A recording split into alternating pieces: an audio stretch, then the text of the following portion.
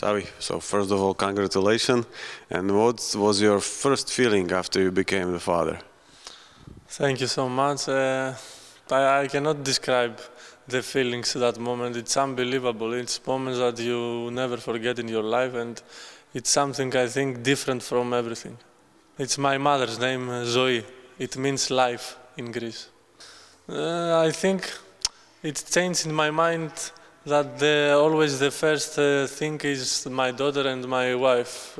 I think it will change every day. It will be the most important thing in my life.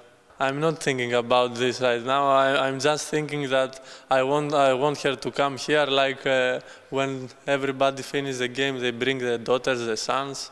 I'm thinking about this, to finish the game and take her one hug in the dressing room and like this. I'm professional.